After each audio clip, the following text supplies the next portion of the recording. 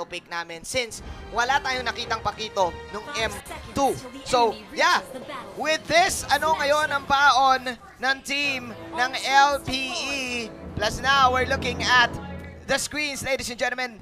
The road to being legendary will start now. Of course, kay Ryota nga magaganap itong Pakito na to. Sabay, kuha pa ng alter ego. Rob Luna, can you talk to me about the Zero? Alam ko, ginamit mo na to. Oo, ginamit ko na to Pero to be honest with you, man, Jane, hindi pa enough yung learnings ko dito sa isang Pakito. May part dito that you have to combo, you have to work around. And kung masasabi ko dito, Esmeralda, in between Pakito, I would lean towards sa Pakito kasi mas sustainable siya dito in terms of laning phase.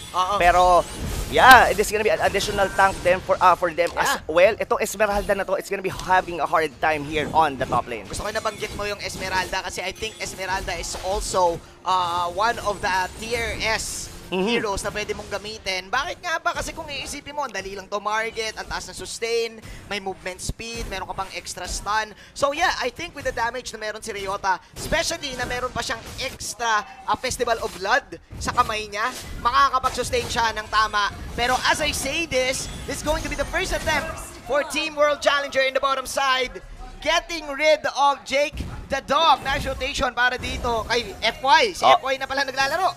Speaking of rotation, napauwi din dito ng ating Esmeralda, yung ating si Pakito. Wherein sabi ko kanina, mas nakakalamang siya doon in early stages of the game. Yun nga lang, mas ahead dito yung Esmeralda. So far, starting here in terms of rotation, look at the gold lead agad-agad. Wala pang 2 minutes, already 1,000 lead agad. Naupos yung energy shield dito ni Jake the Dog on the bottom lane.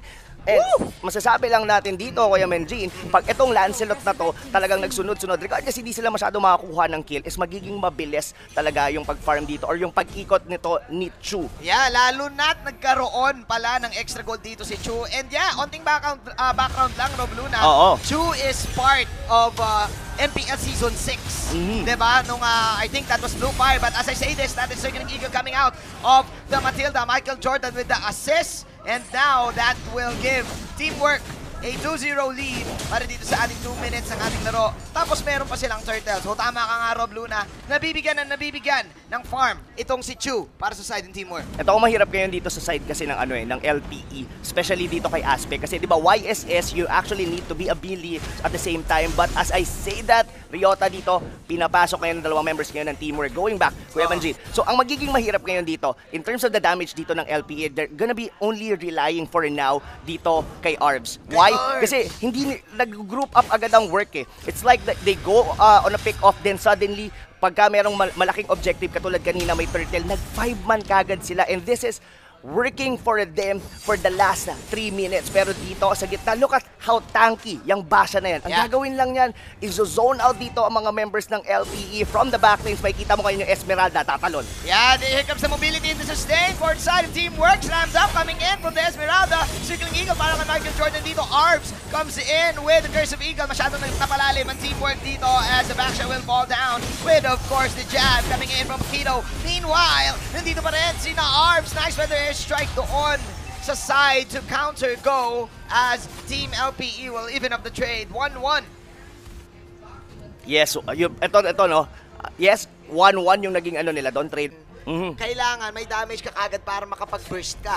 Kasi kapag kunyari, ma-explain ko lang, no, kapag naglalaro tayo, lalo na sa kaibigan nating batters, kapag binubuhat natin siya, no, parang kapag namamatay ako yung Yishun Shield, parang nawawalan ako ng damage eh. So, medyo tumatagilid dito si Aspect. I'm sure marami ring nakaka-relate yan. Relatable talaga yon in terms of YSS. Kasi the only thing that you would want as an YSS during the early stages of the game is going in. Kumbaga, gusto mo lang mag-provide ng vision in terms of mountain soccer, as well may assist na rin on the kills. Pero kasi, kung na-force ka na sumama kagad sa team fight, that's where, dun yung nagiging tricky eh. Diba? Parang you wouldn't want to have your YSS. Hindi naman masama na masama ka kagad sa mga team fight, pero ang risk kasi noon is yung pwede kang mamatay. Katulad ka dito kay Aspect, twice na siyang nahuhuli dito ng work. Pero somehow, hindi pa natin nakikita dito yung Hayabusa ni Jake the Dog. Let's see kung paano gumalaw yung Hayabusa ni Jake the Dog as Team LPE will manage to take one in the top lane. Nice setup doon sa knock-up na meron si Pakito. Nice pick. Konting bawi para sa LPE dito habang ang teamwork naman is looking for something in the bottom side. So, even ball game pa rin Rob Luna, but I guess hindi na because of course, teamwork. Parang sila nagdidikta ngayon ng tempo ng laban, Rob Luna. Bakit nga ba nangyari to? Masyado bang OP ang Matilda? Kasi kung isipin mo, Matilda at saka Baksha, parang laging in control ng ng laban eh. Oo, in terms of rotation kasi, ang bilis ng mobility nila eh, di ba? Giving the guiding wind. Pero ito na, Kuya Manjin, look at this aspect na naman. Mukhang mapipick off na naman siya dito with that turners coming from Chu. Hindi enough dito. Hindi pa nagpe-pay off yung cheese pick dito ng LPE from this Pakito. So ngayon, na-force sila ngayon dito, Manjin, into like a single target. Ito kasing Pakito na to, parang, papasukin siya ngayon dito. And hindi enough ang sustainability dito ni Ryota. Yes, of course. Sabi ng teamwork dito, kaya naman namin upakan yung Pakito na yan. Pero sabi naman ni Arvs, wait a minute. I still have the feather airstrike. Nag-wings by wings pa siya dito. Pero yung mga tela nung Esmeralda, the sisters came to play. Matilda and Esmeralda taking down yet again Arvs in the top lane. And nako, buhay na buhay pa rin dito ang Esmeralda in the top. And mukhang it's going to be a tower down. Lamang ang teamwork, ladies and gentlemen.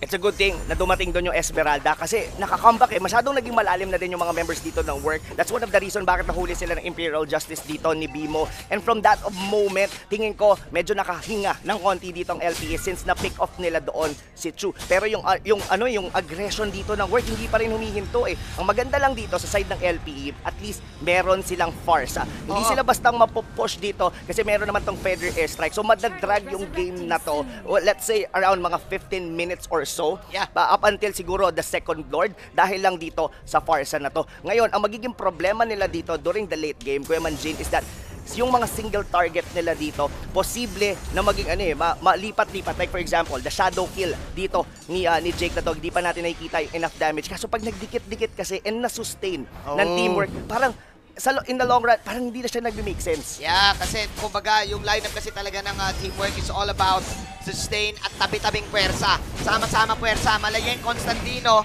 hawak kamay. Kagaya niya na nakita nga natin, nagtabi-tabi na sila. And again, si Aspect ang naging victim. Teamwork, making the dream work. Rob Luna, at mukhang itutuloy pa nila. There you go, guiding wind coming in. Here comes the Poisons. But Bimo with the counter go of the strangling as man, FY na nasa ML na ngayon, the Baksha really putting in a lot of damage para dito sa ating game. Nasa loob na ngayon ng teamwork as they will try to get the inner tower.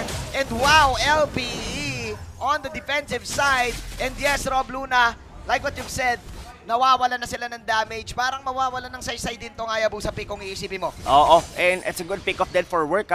Medyo out of position yata doon si Arv. Hindi niya in-anticipate na tatalunan siya doon sa may base turret sa gitna. Pinick off siya kagad. So ngayon, ang mindset dito ng work was actually to take down itong farsa na to once it's available. So kasi ito na lang talaga yung nag-hold eh. In terms of parang yung pasugod na army dito ng work, itong farsa na lang ang humihinto. Pero mukhang hindi pa humihinto ngayon dito ang work dahil si Bimo dito, Manjing delikado. Nako, kung si Farsa na lang bang titignan natin sa ating camera. That's it. Feather airstrike. Tatamaan ngayon yung Baksha. But the Baksha is still alive. And nako, nabitan yung damage of course ni Arvs dito. There you go. The quad shadow.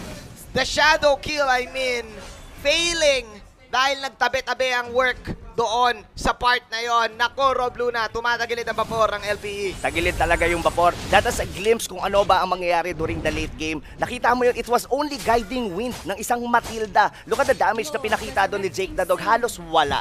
So, ang mangyayari nun, pag na-exhaust na lahat dito ng LPE, yung kanilang mga ultimates, hindi na magiging enough. Mag-heal lang dito the rest of the work. Ngayon, ganito sila ka-confident, kunin yung Lord right off the bat. Alam nila, walang point of contention dito ngayon ang LPE kasi hindi talaga sila capable as of the moment. At ang sinasabi dito ng teamwork, wala kaming pakialam kahit na may experience kayo. Sabi lang nila dito, Rob Luna, na sila ang better team in game number 1, leading this one. Kakaiba, no? Kasi teamwork, parang ito yung parang sinasabi nating new team curse lagi every season. At mukhang sila nga tinitignan, even the pro teams commenting teamwork. At ngayon, pinuprove lang nila yon sa nakikita natin, dictating every team fight, yung alam nila kung paano lalaroin yung lineup nila na makukunat, And nakakagulat to kasi bira natin to makita sa LPE na Oo. natatalo. Yung ganito, ka-convincing yung performance dito ng work na talagang to the point na isa lang yung nabasag dito ng LPE. Now, the Lord is marching onto the middle lane. Ginamit na nila dito yung Mountain Chakra-Man. Look at how mag-zone out dito ang mga miyembro ng teamwork. Here we go! Nasa loob na masyado ang teamwork dito. Let's see kung medyo maasim o overextended ba to. Mukhang hindi dahil of course, Chu coming in with the Phantom Execution. And now, Lord is at 7k HP. Teamwork hoping to end this game number 1 early. There you go. What's gonna work? Teamwork. Taking game number 1. Ang linis ng laro dito ng teamwork, Kuya Manjit, all throughout. Take me to the top, take me to the top, take me to the top, take it.